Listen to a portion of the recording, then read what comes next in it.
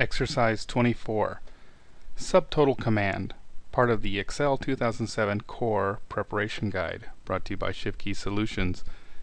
In this exercise, we'll be talking about the subtotal command and how it will display on our worksheet.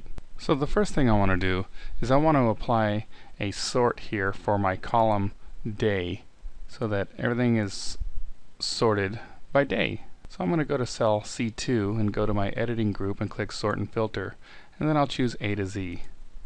And it sorts it. I have Friday, Monday, Thursday, Tuesday, Wednesday. Well, that's not necessarily in order of the week. So if I'd like to go so far as to apply that to where it says Sunday, Monday, Tuesday, Wednesday, and so on, and put it in order, I'm going to come back to my editing group and choose sort and filter, and then come down to custom sort. When I do, I get my custom sort dialog box, and I see that it says sort by day, and I want it to apply on values.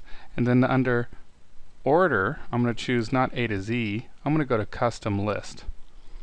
And then from here, I'm going to choose the Sunday, Monday, Tuesday custom list options, and then I'm going to click OK. And then I'll click OK again, and there it is. It sorts it Monday, Tuesday, Wednesday, Thursday, Friday. That's a pretty neat little trick. It's not in your exercise, but it's here in the video for you. Now the reason we sort it is so that we can apply the subtotal command to our data here.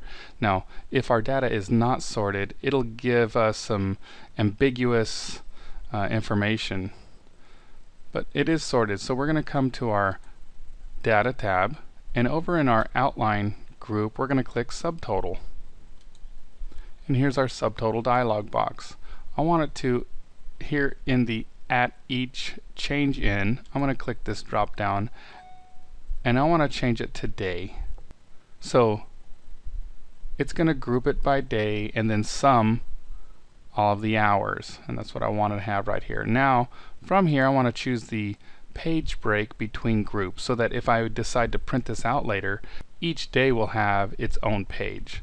So I'm going to click OK, and there it is. That's our subtotal command and how it might look. That dotted line below the Monday totals is my page break, and here's my page break for Tuesday totals, and so on. Well, that concludes exercise 24, subtotal command.